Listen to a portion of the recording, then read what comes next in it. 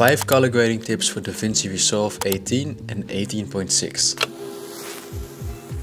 If you don't want to use an adjustment layer but you want to save your effects from your nodes, you can use a PowerGrade. In the color page, let's say you have a grade with a bunch of effects and you want to use this grade on multiple clips in your projects but also in other projects. Well, go to Gallery here and select the PowerGrades. Right click on the image and select Grab Still. And now the grade is saved in the PowerGrade folder, which means that all the nodes and grades are saved in this still. And stills here is almost the same, but you can only use it in one project. And the PowerGrade you can open in all your projects. And when you have an ungraded clip, go to the PowerGrade, apply grade, and then all the effects and nodes will appear. Sometimes it's really difficult to set the right exposure for your skin tones, especially when the lighting conditioning is a bit difficult. But here's a really easy way to set that right.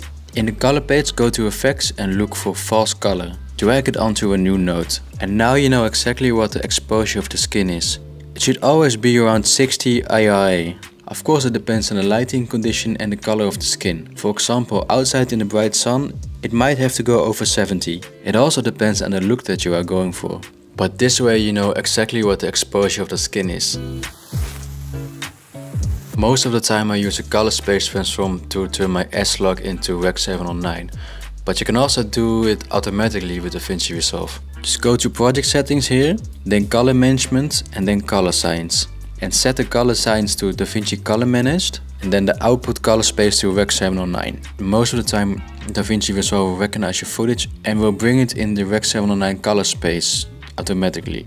But if it doesn't happen, right click on the clip and select the input color space. And then DaVinci will bring your footage in the correct color space without using a color space transform. Have you heard about the Qualifier Focus tool in DaVinci Resolve? A really easy but also helpful tool to help your color grading process. Qualifier Focus. This is a super simple tool but very helpful. In the color page, click here on the 3 dots and enable Qualifier Focus. And now when you hover over the image, you can see here in the vector scope where the colors and tones are. So you can check quick, for example, if the skins are on the skin tone line. But you can also see it in the waveform. Here, for example, you can check if the white balance is correct. If you hover over a white part of the image and you only see one ring here, it means that the white balance is correct. But if it separates into 3 rings, then you know your white balance is off. So this is a really helpful tool. During a color grading process, it's really important that your shots are matching. So here's a really easy way to compare clips. Comparing clips is something you have to do quite often when you are color grading a project. All with different lighting conditions, colors and maybe even different cameras. But of course you want to match all the shots. So here's a way to easily compare them in the color page. Here turn on split screen, then select selected clips. And now when you select 2 clips, they will show next to each other and it will make it a lot easier to color match. You can even see both of the waveforms here. So now when you select 2 clips, you will see them side by side and this is gonna make it a lot easier to match them. Okay guys, here were 5 tips to improve your color grading process. I hope you learned something. Don't forget to like and subscribe.